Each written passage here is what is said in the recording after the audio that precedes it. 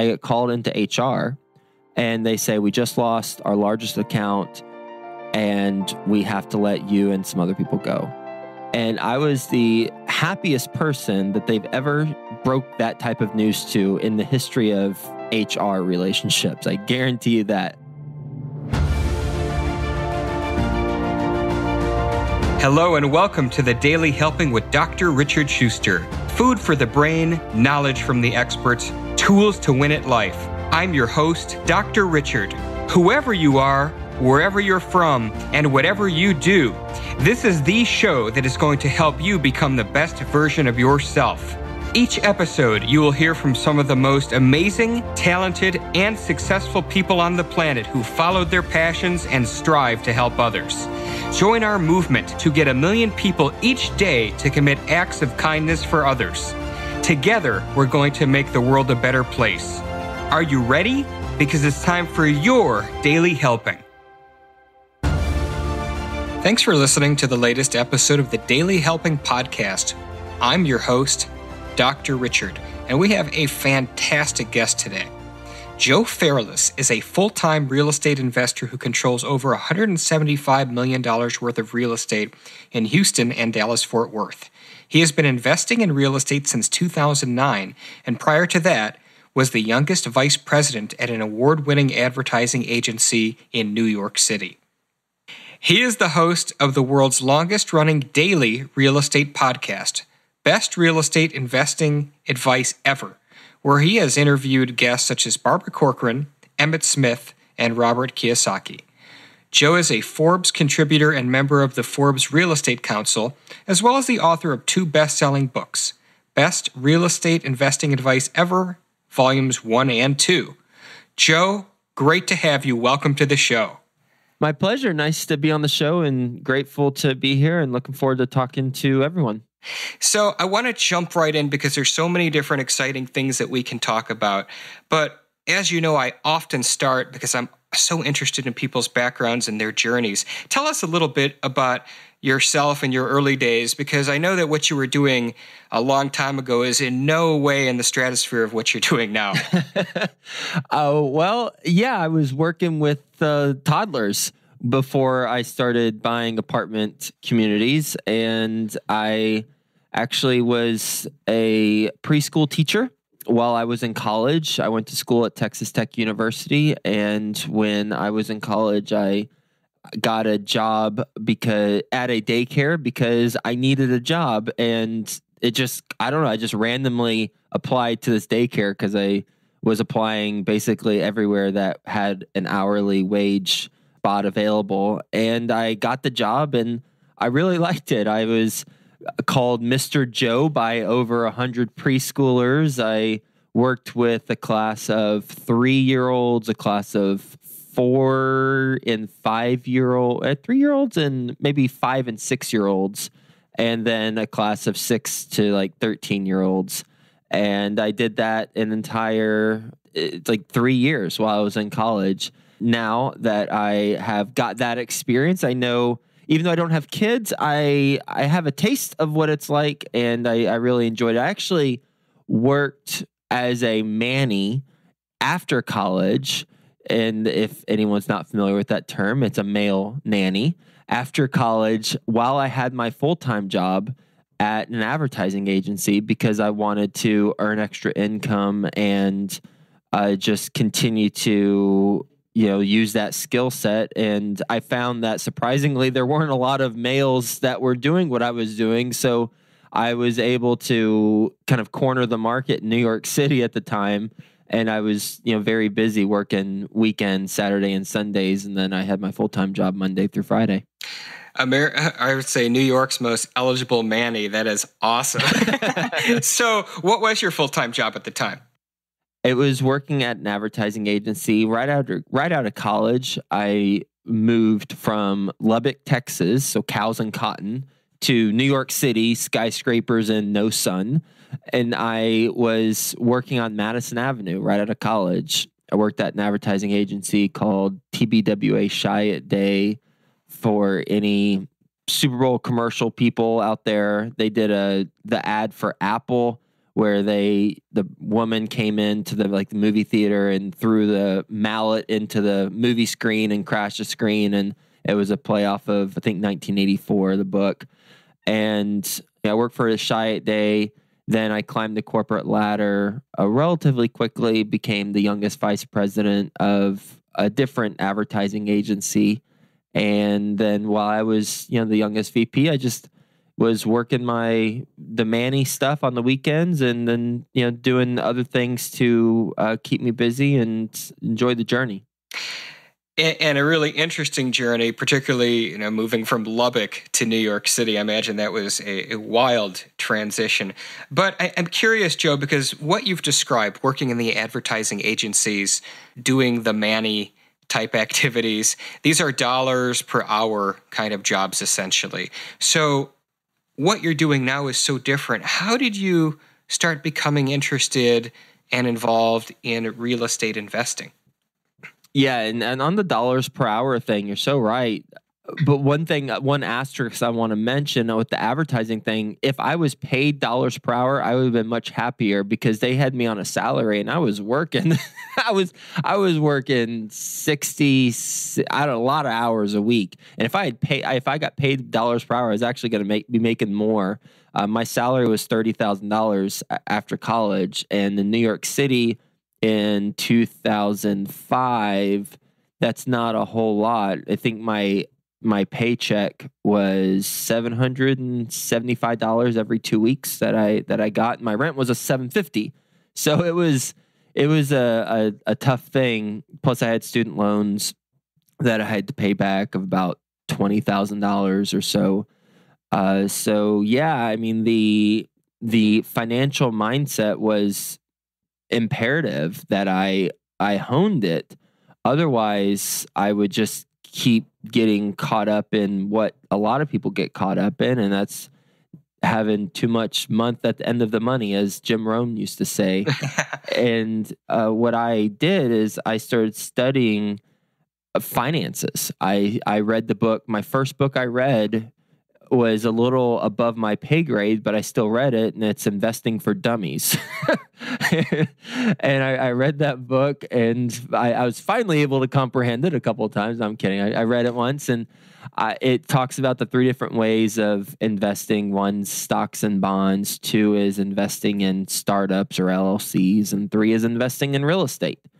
And I have a sister who is a real estate agent. My dad was a real estate agent back in the day. He no longer is. And I lived in an apartment building, so I knew kind of what real estate was all about. And that was most familiar to me. So I gravitated towards real estate, and I just read a whole bunch of books. And I still do. I read a ton. I read 3 books a month on average. After reading those books and learning about it, then I started attending seminars. I started talking to people who were in it. And that's where I realized, okay, I can have this full-time job where I wish I got paid more. And eventually I did as I climbed the corporate ladder. And I can do this manning thing where I am definitely an hourly wage person. But then also I can supplement it with this income from a property. Once I buy it, it then, in theory, assuming I buy it correctly, which I have not done sometimes, and most of the time, fortunately, I have done, it makes me money every month. And all I need to do is simply check my bank account after every month or the beginning of the month and make sure that the rents were deposited and we're good. And so that's what really was the aha moment for me. It's interesting. So almost out of necessity, because as you said, more month than money at the end of the day. Was it for you like an epiphany, like the little cartoon light bulb over your head? Like, oh my God, this could really change my life. It was. In the moment that it happened, I remembered this distinctly, because I was in New York City. I was walking past my bank, and I saw that they had this APR for, I believe, like, I'm going to forget the percentage. We'll say 1% on a CD. And I didn't know what a CD was.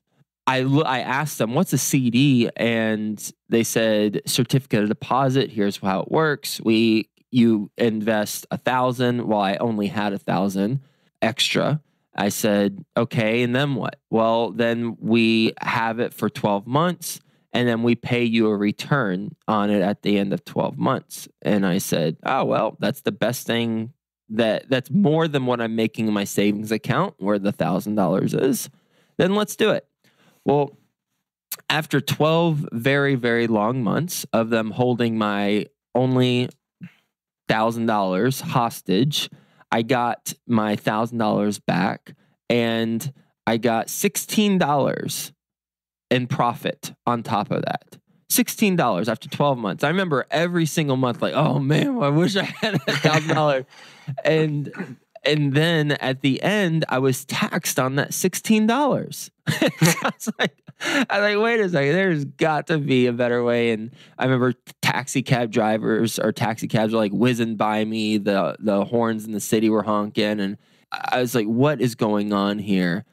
And I said, there's got to be a better way. And that's really when I kicked into gear because, with real estate, you get a lot of tax advantages and there are other benefits to it, but it's typically a higher cover charge to get into real estate than just $1,000 certificate of deposit. So I knew that I had to get to saving money, and that's why I really started doing a lot of manning and focused on my career and climbed the corporate ladder and found other ways to make some money and then save a lot of money while I was in New York. What's interesting, Joe, and I was thinking about this as you were telling the CD story, which is wild. Our society, banks, they advertise. So I get advertisements in my email all the time for, CDs and things like that. I mean, the banks it's their incentive because they pay us a very low return on something like a CD. You're getting 1%, but that's not what they do with the money, right? They turn around and are much more aggressive with turning your $1,000 into quite a lot more for them. Right. Yeah. They're then using that 1,000 and letting someone borrow it on a mortgage at say 4%, or maybe a line of credit that perhaps they don't even need to actually hand that cash out. They just have it as if that person uses the line of credit, but that's 7%, or a small business loan at 8%. And they're making the spread between the 8% and the 1%. So they're making 7% on that $1,000. A pretty sweet deal for them, but not so great for us. So talk to us now about, you had the epiphany, you want to start dabbling in real estate investing. Talk to us about how you transitioned into that, lessons you've learned, and some good kind of basic real estate investing 101 tips for people listening to this that have never done it before, didn't think it's for them. What I felt is and we were talking before the show, that perhaps some of your listeners have felt before, and that's I felt stuck in my life because I was doing this job that I initially liked, but then over time I liked a little bit less and a little bit less because I wasn't fulfilled. I'm a huge Tony Robbins fan, and he talks about the 6 human needs, and I won't go into all 6 of them, but the last 2, growth and contribution, lead to fulfillment. And I didn't feel like I was growing. I didn't feel like I was contributing in a meaningful way working in advertising. And even though I had created this career and a successful one, I just wasn't digging it anymore. And what I did, and this is what I would suggest anyone who feels stuck in their full-time job, or just in general, even if you don't have a full-time job, if you're stay at home with kids, or if you're doing something else and you feel stuck, what I would suggest, because this worked for me, is I sampled life experiences. And what I mean by that specifically is, while I had my full-time job, I took a stand-up comedy class. While I had my full-time job, I took an improv class. While I had my full-time job, I was also teaching a class on how to invest in real estate to do what I was doing, how to buy in a cash flowing market, Texas, while living in New York City. A lot of my friends in advertising were like, "You're buying houses?" I said, "Yeah." "Where are you buying them?" "In Texas." "How are you doing that?" Well, I got that question a lot, so I created a class on it. I also, did some other things. I was involved in a nonprofit. I was doing a flag football league, softball league, etc. My point is that when I felt stuck, I wanted to sample different things and identify where should my next phase in life or focus be. And that's how I was able to really transition into real estate. Oh, by the way, I was also interviewing people on how they were successful in their career. I was writing a book, which still hasn't been published, by the way. I've published other books, but not that book. Still hasn't been published.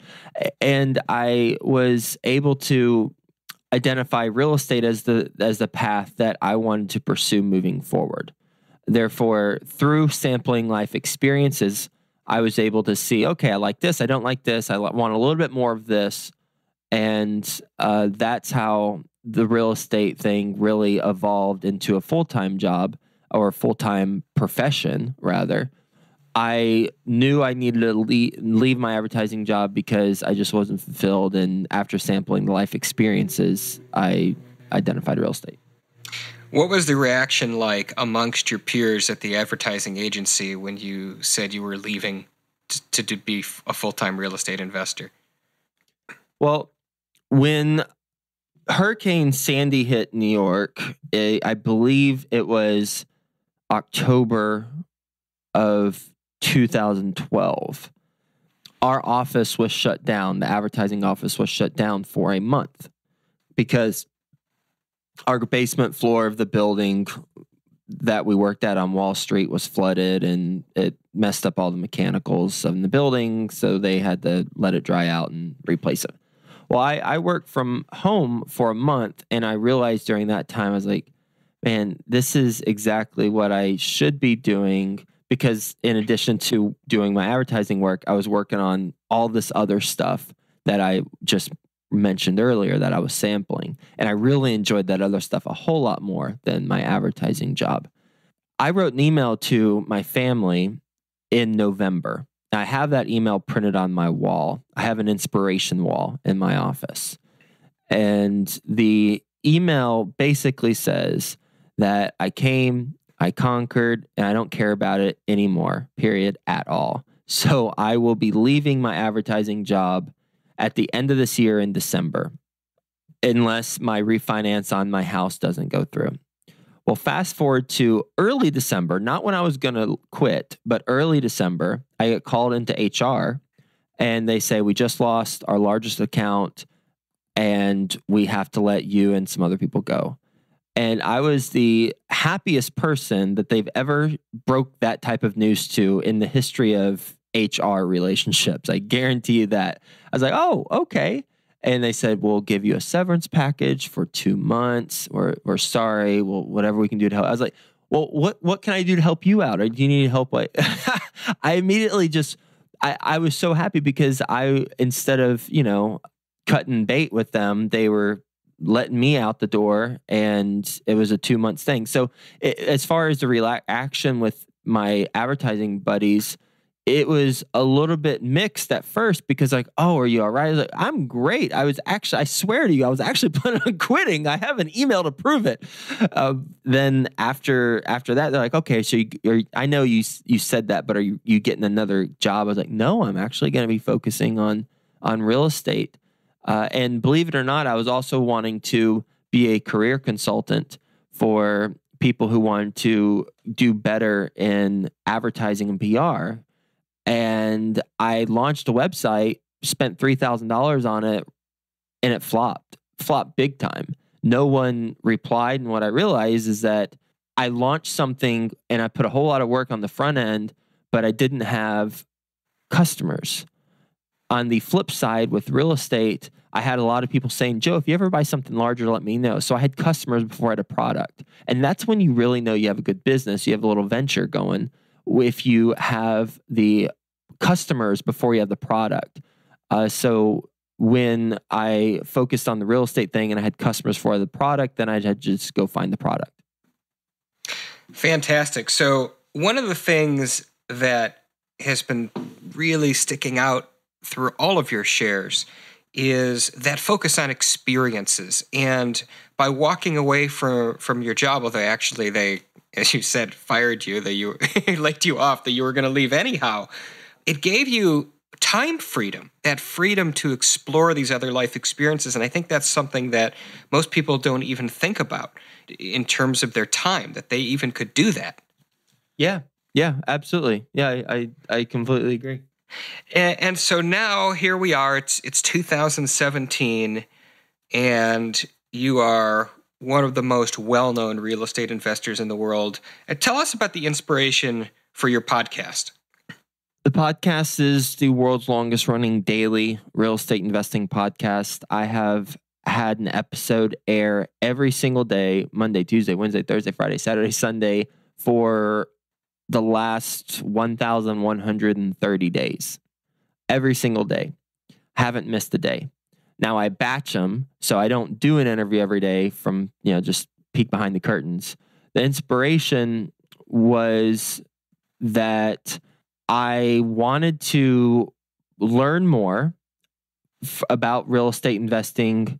I wanted to build relationships with people, and I wanted to grow my business. And the podcast has done all three things. That's fantastic. So you are out there every day giving advice on how to do real estate investing, which is terrific. So let's do, in the next 10 minutes or so, a mini crash course. So for those of us listening who have never done this before, how do we get started? How do you get started? Well, I'd say educate yourself, just like you're listening to this wonderful podcast on, helping you improve yourself and do better for others through that wonderful acts of kindness movement that you've got going on. I'd say listen to other podcasts. I've got a podcast, number one. Number two, read books. There are a ton of really good books out there. Rich Dad, Poor Dad would be a good start to serve as inspiration. It doesn't give a lot of nuts and bolts, but it is a good starter book. Real Estate Investing for Dummies would be another book to get started. The key to real estate investing, based on what I've seen, in the way to mitigate as much risk as possible, is to invest for cash flow. Some people getting started will make the mistake of buying a property in a really nice area, but it doesn't make them money every month. And then what happens when the market shifts, they get foreclosed on because they're having to pay out of pocket the mortgage, the other expenses. They lose the property. That's what happened in 2008. The only reason why people got in trouble in 2008 when Armageddon happened with our economy is because they bought for appreciation, not cash flow. And there are two other things you can do to mitigate the risk on that front. One is make sure you have enough operating budget set aside, so cash reserves set aside for your purchase, and make sure you have a loan that is not a balloon payment that comes due in a short period of time. Instead, get a 30-year loan or something like that. And I'm just talking about single family homes. I'm not talking about commercial real estate. So single family home, 30-year loan, maybe a 15-year if you want to be aggressive on paying it down faster. But I think you should get a 30, and then if you want to pay it down faster, then just pay a little bit more every month. Now, you won't get as low of an interest rate as you would with a 15-year, but still you have some more flexibility if you get your 30. So to summarize, buy for cash flow, not appreciation. Make sure you have a nice long-term loan on the property, and make sure you have enough cash reserves to cover any unexpected expenses, because they will come up. One example is I have a home. It makes me about $250 a month, but then when someone moves out, every 3 or so years, guess what? It cost me about $5,000 to repair it, to get it moving ready. And basically, I'm breaking even on that house over that period of time. And so my key for that house in particular, because I didn't buy it right to get enough cash flow at the front end, is to have the tenant live there for as long as possible. So I'm not as aggressive on the rent increases because I want to keep them in there longer. The main expense you're going to come across is tenant turnover. So you want to keep those tenants in there as long as possible, generally speaking. And what about transitioning? You mentioned single-family homes. What about transitioning from single-family homes to buildings like duplexes or apartment communities or things like that where you could have multiple tenants? That's ideally the path of progress. The properties that are 1 to 4 units, so duplex, triplex, fourplex, or quadplex, those are all considered residential, and you get a residential loan. So you get the same type of loan on a fourplex that you would if you bought a single family house. Once you go 5 units and above, then you get into commercial loans. And the main difference between a residential loan and a commercial loan is that the residential loan, you and your income is incredibly important to the lender. Whereas on a commercial loan, the property's P&L, how much the property makes or loses, is more important because they consider that a commercial property, and if they have to get it back from you for not paying the mortgage, then they want to make sure that property is generating cash flow versus the residential. So that's the main difference as far as transitioning. I went from 4 single family homes to then buying an apartment community that's over 150 units. And that's a whole nother conversation for a whole nother time, I imagine. But I mean, basically, I just took the same approach that I described earlier for getting started with single families. You read books, you meet people, you listen to podcasts, and you then align yourself with others who are doing what you're wanting to do, and you grow with them and you learn from them. Awesome. And I know that your best practices book is yet to be published, but you have published a real estate investing book. Talk to us about that a little bit. So my podcast name is Best Real Estate Investing Advice Ever. You'll never guess what my book name is. It's called The Best Real Estate Investing Advice Ever. And I have published 2 now. I've got The Best Real Estate Investing Advice Ever, Volume 1. Barbara Corcoran from Shark Tank, she personally endorsed the book, said it was a no-fluff book, and had some really good advice. She said something like that. It's on the cover of the book. And then the second book is called The Best Real Estate Investing Advice Ever, Volume 2. And both of those are available on Amazon or probably wherever else books are sold. And we'll have the links for those of you driving in the car. We'll have links to Joe's books in the show notes and in the Daily Helping app. I want to kind of bring it back full circle here before we wrap up, because I'm curious, now that you've been doing the real estate investing and doing it with such a high level of success, what did you take from those life experiences, from doing the improv, from the daycare, from being a Manny? How do those experiences inform what you're doing today? I'd say, well, being a Manny and doing improv and interviewing people for a book are just all completely different. The common thread for them would be listening, really. Listening to the feedback you're getting, connecting on a human level. I mean, if you're in a class teaching 12 3-year-olds, you're completely 100% engaged with them. You have to be. And they have to see it, and you got to be on their level. I mean, there's no faking that. You have to be on point. Otherwise, chaos ensues. With improv and stand-up comedy, you have to be in tune with what the reception the audience given you, and then roll with it. Interviewing people for a book, same thing.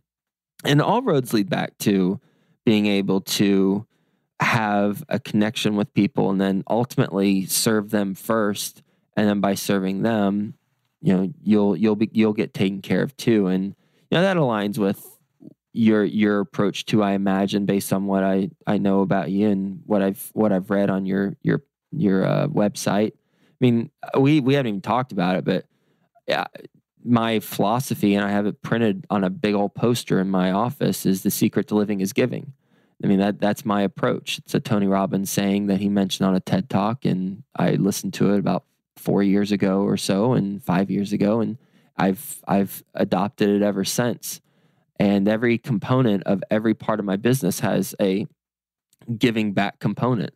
I've sponsored a student at Texas Tech to come to New York City for 3 days to intern, or to shadow rather, advertising agency professionals. I've done that for the last 5 years. And I am on the board for Junior Achievement. All the profits, by the way, to both my books, Volume 1 and Volume 2, all the profits go to Junior Achievement of Cincinnati to help kids in underserved communities. I don't make a penny off of that. All of it goes to Junior Achievement. I've donated over $10,000 to them already for Junior Achievement. So, all roads lead back to the secret to living is giving. I love that. I absolutely love that, and hope that everybody listening to this prints it out and puts it on their own inspiration wall, Joe. That's fantastic. And you might have just answered it, but as you know, because we're kind of at time here, I ask all my guests, what is their biggest helping? And that is the single most important piece of information for somebody to walk away with after listening to today's episode. If you feel stuck, then start sampling life experiences. I mean, if you feel stuck, then get unstuck. Go test some things out. Go on Groupon. Go do a class. Classes for woodworking might be like $10. You might not ever want to do it again, but at least you try it out. Go on Eventbrite. Go attend a meetup, some random meetup, some book club. I've done book clubs before. Go on meetup.com and go to a networking event. If you feel stuck and you feel like you're wanting to evolve into something else, or at least see different things, then those are all resources that I recommend. And just sample stuff. I mean, eventually, most likely, what you're doing now is, if you're feeling like it's not completely fulfilling, then you'll take some aspects of what you're doing now and you'll evolve it into something else. In order to evolve it, you need to have some context for what else is out there. Perfect. Joe, where can people find you? You just Google Joe Fairless, and my website's Joe Fairless. The podcast, if in your podcast app, just search Joe Fairless and my podcast will come up. Very good. And for all those road warriors out there listening to this, we will have all the links for all things Joe Fairless in the show notes and on the Daily Helping app. Well, Joe, thank you so much for coming on the show. This was an awesome discussion. My pleasure. And for anyone on the single family home front who wants to have the evaluation guide that I created for single family homes, you can email info@joefairless.com and we'll get you the free single family home guide. Fantastic. Outstanding. Well, Joe, thank you again for being here today, and thank each and every one of you. Thanks to you guys for listening to this episode. If you like what you heard, go subscribe to the show on iTunes and leave us a 5-star review, because this is what helps other people find the podcast. But most importantly, go out there today and do something nice for somebody else, even if you don't know who they are, and post it in your feeds using the hashtag #MyDailyHelping, because the happiest people are those that help others.